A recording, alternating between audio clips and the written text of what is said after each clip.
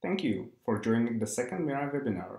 Let's start the second episode called Open versus Closed Cycle. In the open versus closed cycle, we'll cover following topics. Episode 1 summary, air cycle types, Mirai called open cycle, Mirai called closed cycle, comparison with other solutions used, and more. First, let's have a brief summary of some important facts from the first episode called Introduction. F-gas regulation is the main driver of changes in the refrigeration industry nowadays. 2030 emissions must be lowered by 2/3 from 2014 levels. Simply said, HFC refrigerants have to be replaced with low GWP refrigerants. There is even possibility to re-evaluate current F-gas regulation to speed up the process. This will be known in approximately 2 years from now. How can we feel the F-gas regulation in present days?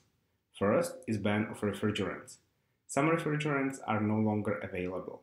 Substitutes for phased-out refrigerants are not always one-to-one replacement. And second, price increase of still available refrigerants, as much as hundreds of percent. This brought questioning the sustainability of some installations going into the future. In addition, black and gray market where banned refrigerants are still available, bringing challenges to the authorities responsible for this initiative. There is an exception for ULT applications, where it's not forbidden to use high GWP refrigerants. Although, let's not forget that availability of these refrigerants is rather questionable and you still have to pay unreal price. And to my knowledge, nobody knows when this exception expires. There are some natural refrigerants options available for ULT temperatures today. One example is ethane and propylene working in cascade. Unfortunately, both of these are A3 classified refrigerants. That means higher flammability, which brings the burden of strict safety measures and potential risk. Other frequently used solution for ULT refrigeration is liquid nitrogen. Liquid nitrogen is great for cryogenic applications, but has rather questionable benefits when it comes to the ultra-low temperature applications. This brings us to the point where Mirai see the future of ULT refrigeration. It is with natural air as a refrigerant. It is by definition natural and also refrigerant that comes with no ODP or GWP. Since air is all around us, there is nobody or nothing regulating air. Air will be forever free of charge. Air has greater efficiency in the ULT range than other solutions used. Air cycle is based on the reversed Brayton cycle. See the TS diagram in the left bottom corner. Refrigeration machine schematic is linked with the TS diagram by working points 1 to 6. The most important for us today is process between point 5 and 6, which is called constant pressure heat supply.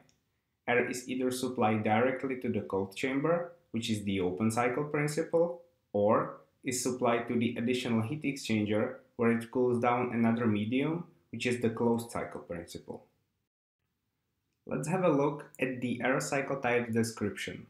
For this purpose, reviews of alternative refrigeration technologies thesis by J.S. Lewis, I. Cheer, and S.A. Thassaw was used.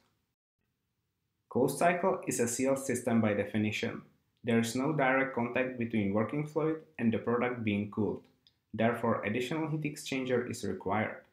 Heat exchanger has air on one side and secondary medium such as silicone oil on the other side. Since the air loop is closed, natural air can be substituted by either dry air or nitrogen with no special design of the machine required. Open cycle is open at the low pressure side. Cold air is supplied directly to the refrigerated space, cooling down the product, which means air comes to the direct contact with the product. After passing through the recuperator, air is discharged to the atmosphere. Fresh air is drawn into the compressor from the atmosphere again. Semi-open/closed cycle has the same refrigeration principle as the open cycle, which means that air is distributed directly to the cold chamber. Therefore, products come to the direct contact with the cold air. The key difference for this principle is that air is not discharged to the atmosphere after the recuperator and fresh air sucked to the compressor like previously described. But air in this case recirculates from the recuperator to the compressor, closing the loop, and then going to the cold chamber repeatedly. Here are very simple schematics to even better understand the air cycle types. At Mirai, we use the terminology a little bit differently. Closed cycle at Mirai is the same as described before, but the open cycle Mirai machines are in fact working on the semi-open/closed principle, but are called open cycle machines, simply because the actual open cycle described before is not efficient, and terminology of open cycle is much better than semi-open/closed cycle. And with the same logic as on the slide before, here are two working principles of Mirai cold machines. Closed is identical, open is the semi-open/closed cycle. In the upcoming section, we'll cover the Mirai cold machines for both open and closed cycle application with many details. In the open cycle configuration, we offer cooling capacity from 2.3 kW to 14.3 kW.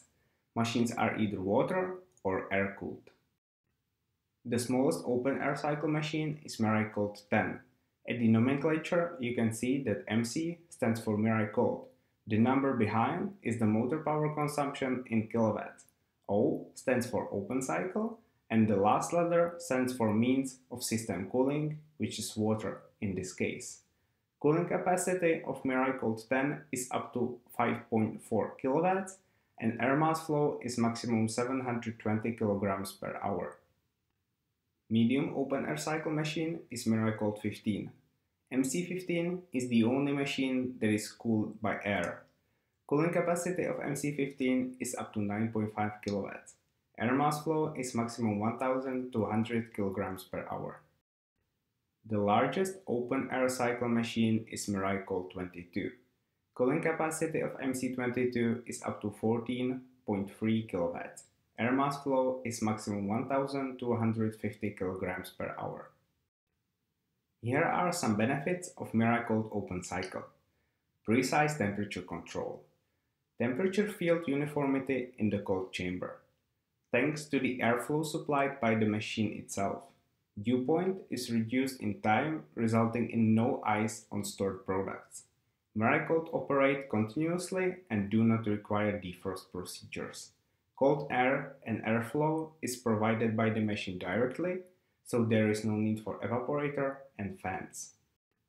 Regardless the refrigeration technology used, the number one issue in the ULT storage is humidity.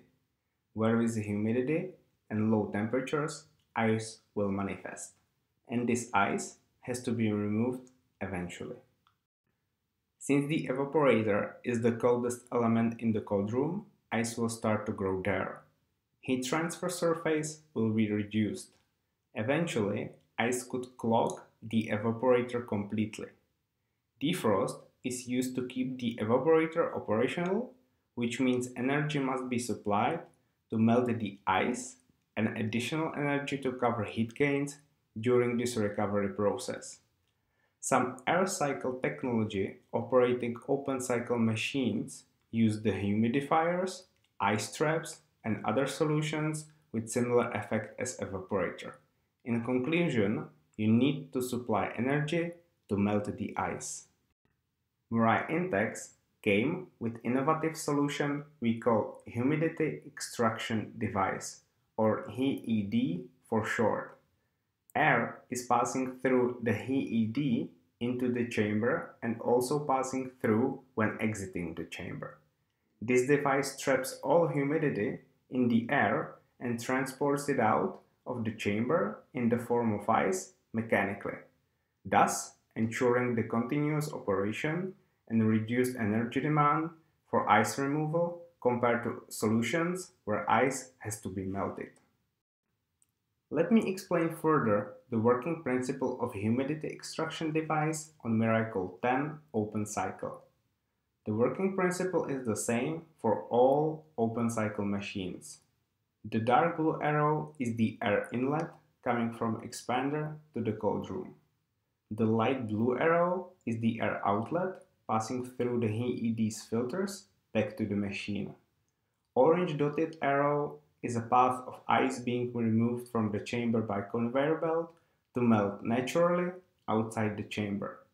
Filters are cleaned by pressurized air as seen in the dotted circle. This air is totally separate feature from the refrigeration air loop. Here is a very basic comparison of vapor compression systems with Mirai cold open cycle. Systems with evaporator. Heat exchanger is needed. Fans are needed. Heat created by defrost and heat created by fan motors has to be covered by additional energy.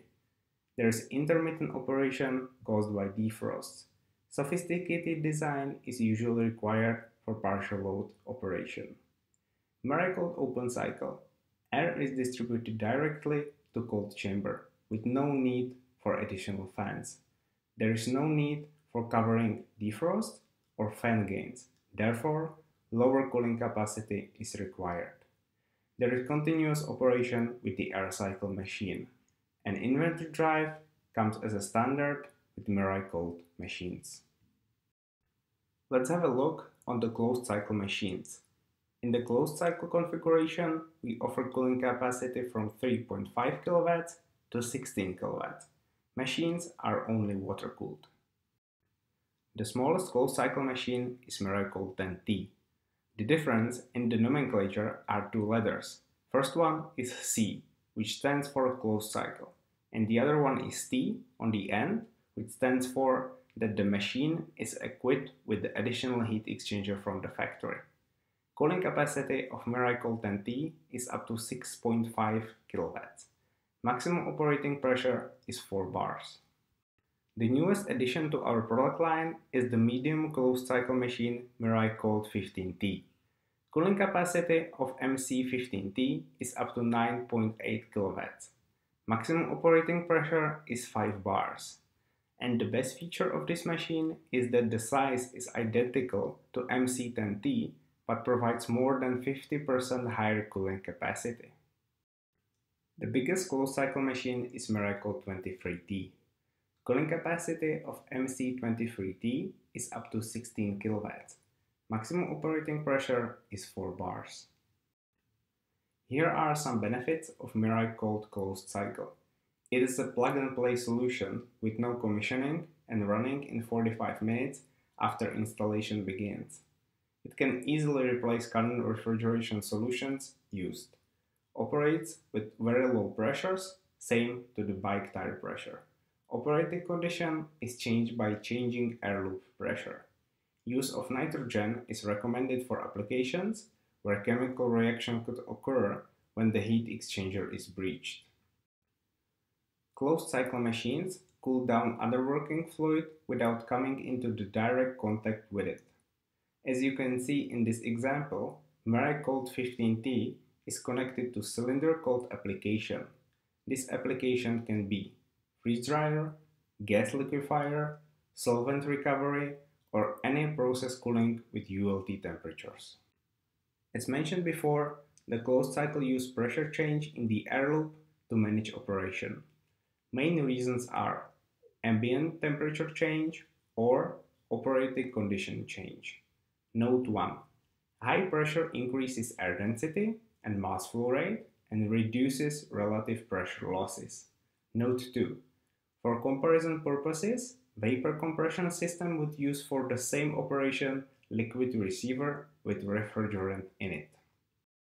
For this reason, closed cycle machines need pressurized air with purity class 1.2.1. You can either use external source if it is available on site, or there is an optional accessory available called System Pressurization Unit, installed inside Mirai Cold closed cycle machine, providing the best solution for pressurized air. Same as with the open cycle, here are some basic examples comparing vapor compression systems with Mirai Cold closed cycle. With compressor systems, heat exchanger is needed. There is uncertain future for the refrigerants related to F-gas topic. Refrigerant management and oil management is necessary. Due to the complicated design of the system, sometimes costly service downtimes can occur. There is usually sophisticated design needed for partial load operation. With Mirai cold closed cycle, heat exchanger is also needed. Air as a refrigerant is future-proof. There is no need for leak checks or explosive environment measures. There is no oil for machine lubrication used. Mirai cold are very easy to maintain, and Mirai cold comes standard with inverter drive.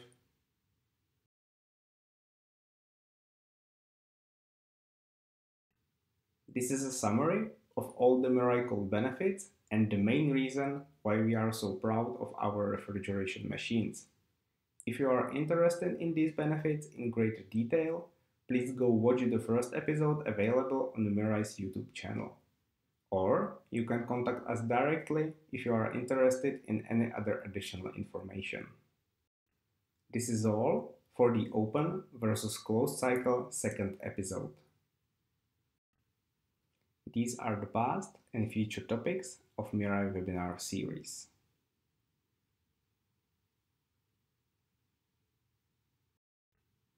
In addition, I would like to mention that our partner Thomas Frank from Revolution recently published efficiency report with sole focus on ultra-low temperatures and refrigeration technologies used in this field. If you are interested, you can read it on revolution.de/ult-report or clicking the link below. Thank you very much for your interest, and we hope you will tune in for upcoming webinars.